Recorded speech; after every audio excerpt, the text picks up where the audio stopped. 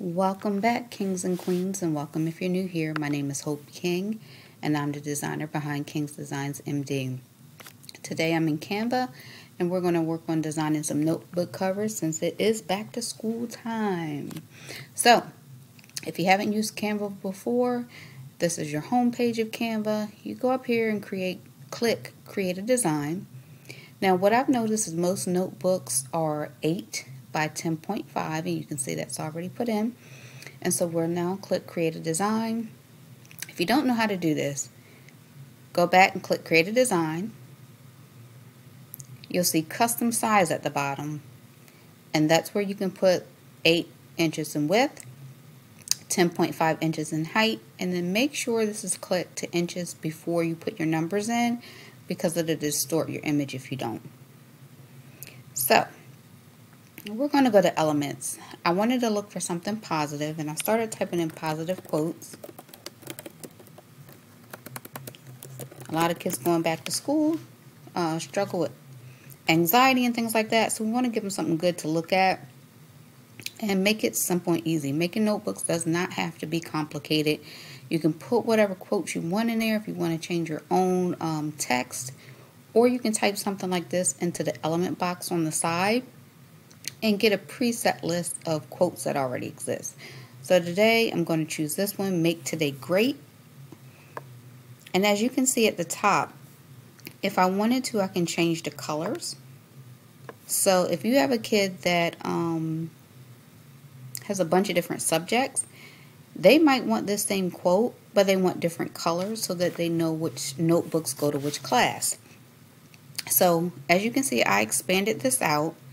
I'm going to check my positioning. It's center, middle, and center.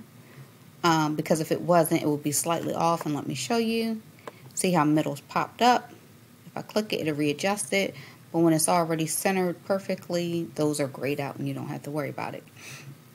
Now, I want to leave this front color blank. But if you wanted to change it, you can change your background color. So I duplicated my page. For anyone I'm going too fast for, I'm sorry. I just clicked duplicate page here, which gave me a second copy. Sometimes I like to play around with the second copy to see which one I like better. So that one I made pink. We can duplicate it again.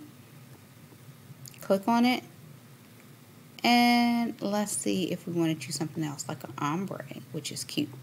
So as you can see, you can take one image from Canva and make a bunch of different notebooks, whether you're making them to sell, give away, for your kid. You can just make a bunch of different notebooks just by changing the color of the background, not necessarily having to change anything else, and you get a bunch of different looks out of it. So once you're done with that, I typically cut my notebooks in Canva. Excuse me, I cut my notebooks in Cricut. So I save my image. You can click the share button, go over here and click download. You can save your image as a PNG file, click download, and then send it over to Canva. Now I already have a video on how to cut out your notebooks in Canva, but every notebook is different. So if you're creating it with your cinch machine, you can just cut it by pressing it on your cinch. If you don't have a cinch machine but you have a Cricut, again, I have a video for that. You can upload your image as a background pattern basically, and let the Cricut cut it out for you. Cricut can cut it as a print then cut. I do not cut mine as a print then cut in Cricut.